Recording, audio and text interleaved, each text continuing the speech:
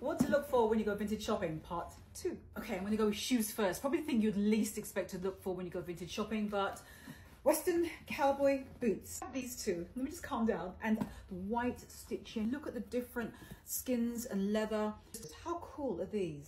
With this, or with a cream suit, find some fantastic vintage Hermes pieces. I think it's such a great way to get a piece of history. Most because we could be here all day, but I'll just take this one, which everyone knows from my TikTok, a men's vintage coat that I picked up. It's gray, herringbone wool, 100% wool. It's fully lined, and there is no words to describe. Another one, and it's really intricate, if you can see there. It's just so beautiful. But to me, I could not put these in, which is trench coats. For example, Burberry's, Christian Dior. Those are my favorite things that I personally like to look for when I go vintage shopping. Don't forget to see part 1 and let me know your favorite vintage piece you've ever found.